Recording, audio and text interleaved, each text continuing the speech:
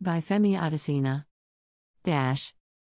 President Muhammadu Buhari felicitates with Prince Clem Agba, the Minister of State for Budget and National Planning, on the conferment of the National Award of the Order of Diplomatic Service by the President of the Republic of South Korea.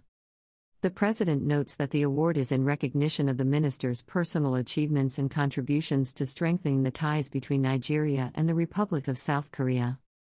The President recognizes the experienced administrative management skills, charisma, and leadership of the minister in repositioning the Budget and National Planning Ministry toward effectively delivering its mandate.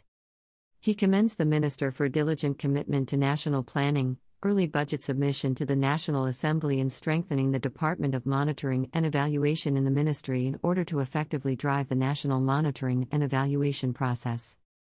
In welcoming the prestigious award bestowed on Prince Agba by President Yoon Suk-yeol of South Korea, President Buhari reaffirms the importance of Nigeria-Korea development cooperation as the cornerstone to expand bilateral coordination and global engagement on shared goals of peace, security, sustainable development, and prosperity.